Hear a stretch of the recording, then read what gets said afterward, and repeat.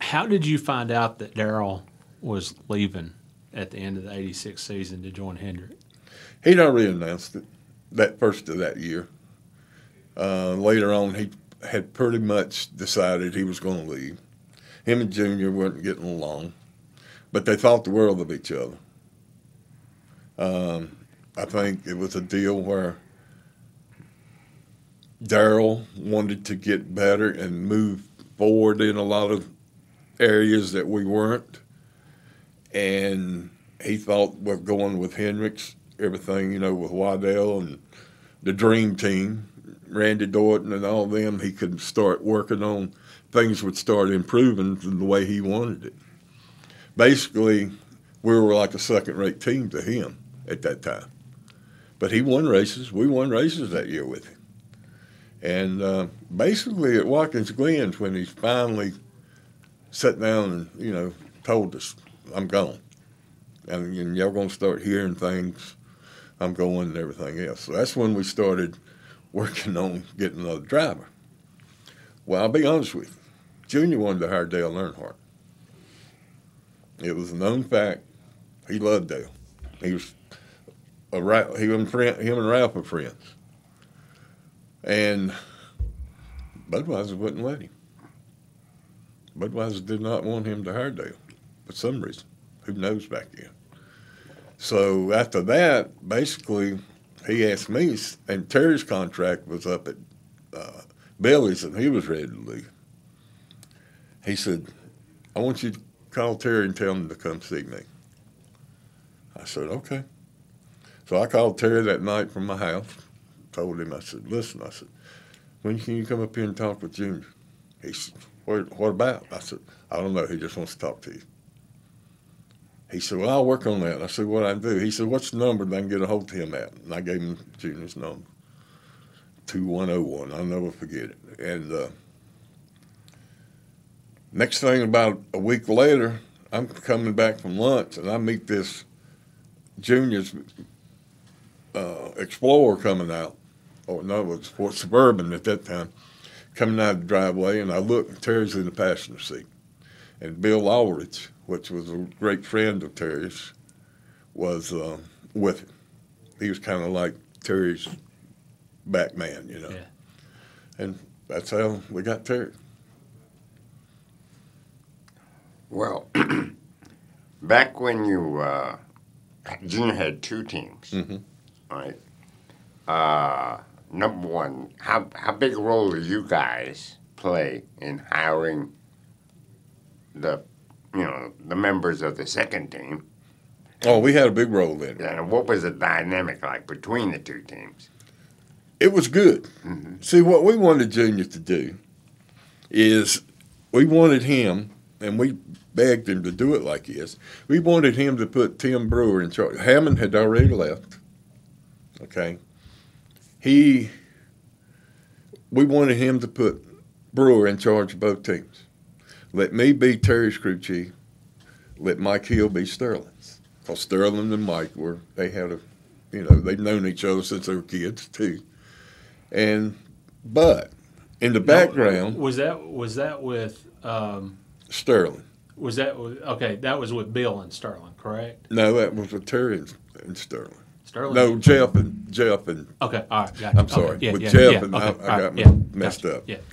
And Terry had done left. It was Jeff. I was going to be Jeff's crew chief because we'd race modifieds against each other, and I thought the world of Jeff Bodine. I thought he was a great racer, and still is. And but in the background, we had Banjo Matthews back here telling him he needs to hire Mike Bean to run Sterling's deal.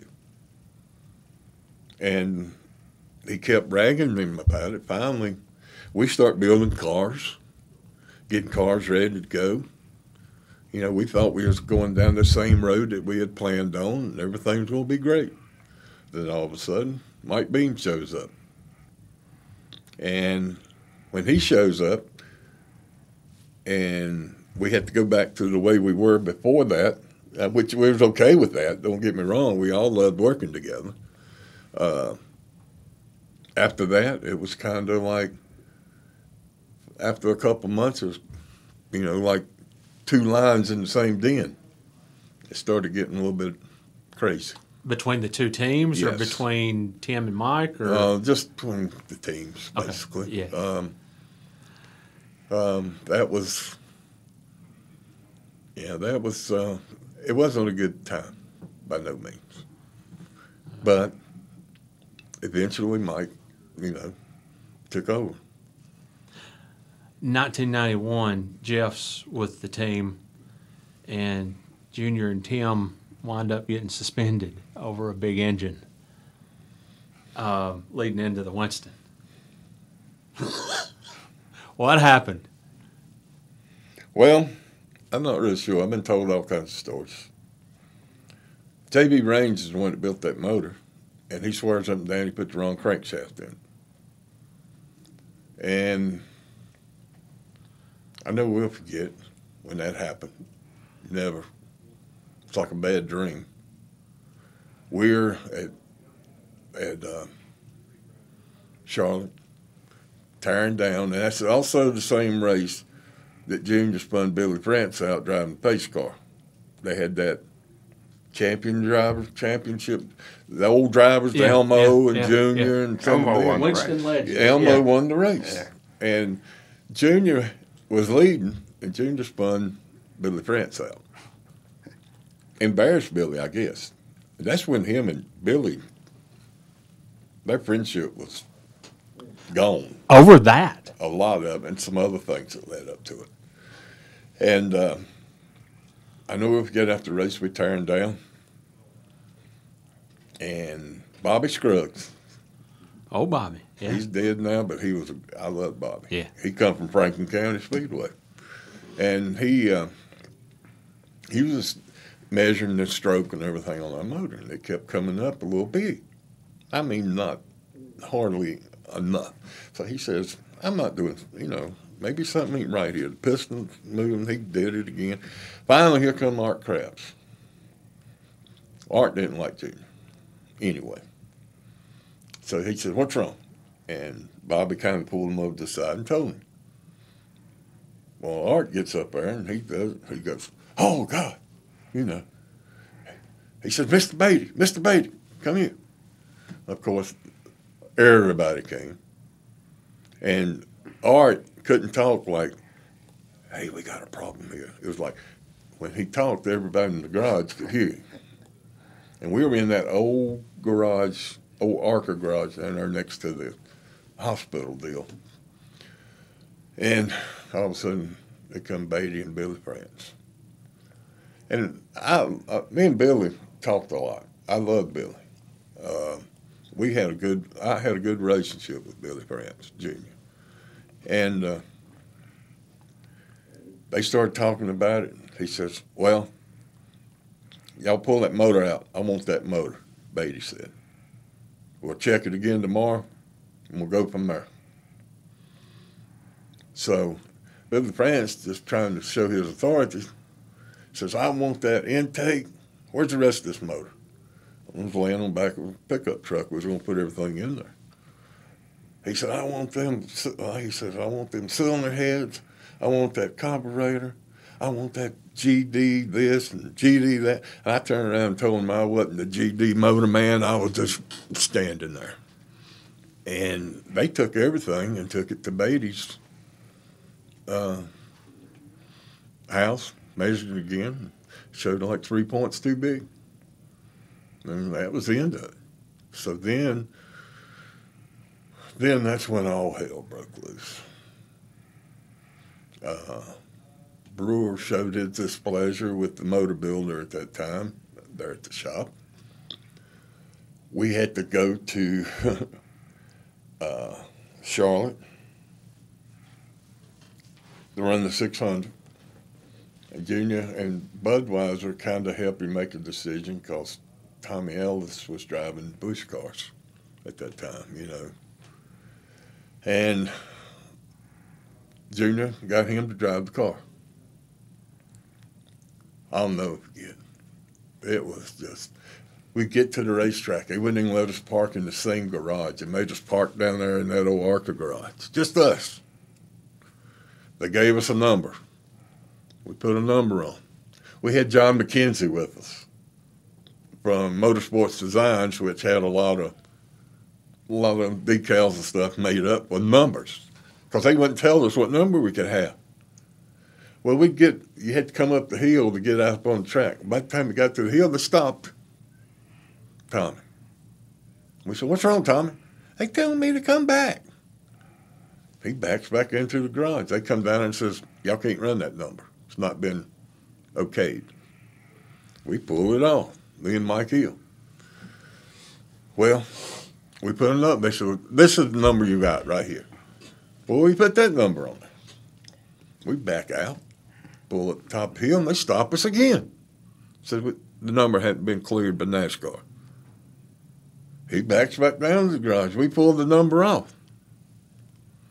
Put another number on. Were they doing that just to yank your chain? Yeah, they were just doing that. Okay.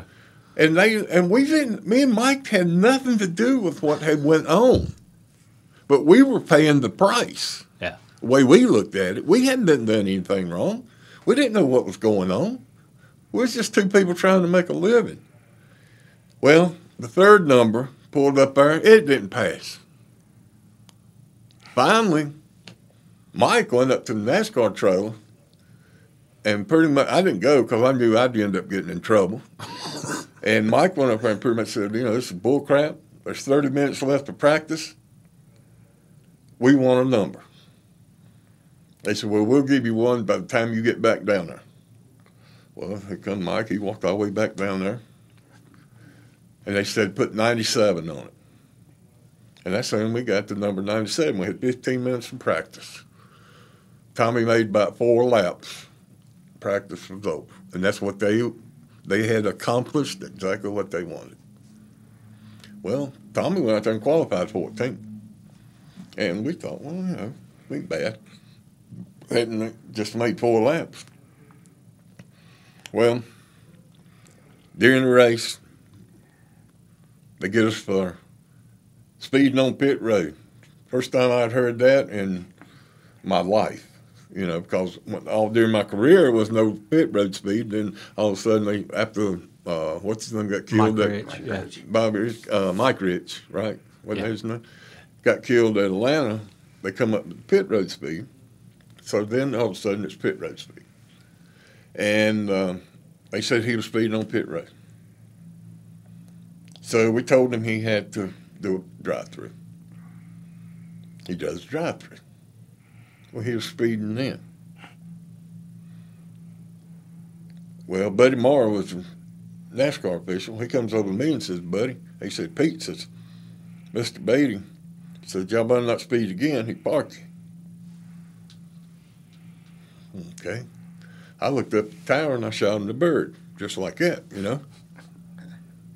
And Buddy Moore come over to me, told me that Mr. Beatty said that'd be a $500 for shooting him the bird. Okay. I stood up on the wall and shot 2. I turned around and told Buddy, I said, "Tell him to give me $1,000 worth." And but we finished the race that day. I don't know where we finished, but it wasn't that I was mad at Dick. I respected Dick Beatty. Yeah. I wished he'd have never. I wished he could have lived forever, in this sport, and I apologized to him for it.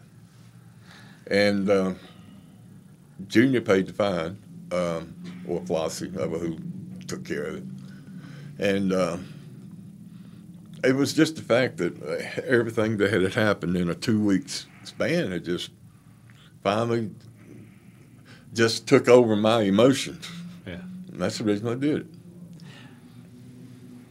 How did you wind up leaving juniors? Were you there when Bill had the strong year in '92? Mm-hmm. Okay. Well, I left the first of that year. First of that year. And we'd run several races, and Pete Peterson came over to take my place because I had told him I was going to leave. And where were you headed? Hagan, okay, with Terry. So I go back over there in the middle of '82 with Terry, 92. But I was still considered part of the team because when I left, I went down to tell Junior I was leaving. He kind of had heard that I was going back to Hagan. And I told him I told Brewer and all of them I'd stay as long as I could. But Pete had come there, Peterson, and he was going to take my place. And I thought the world of Pete Peterson.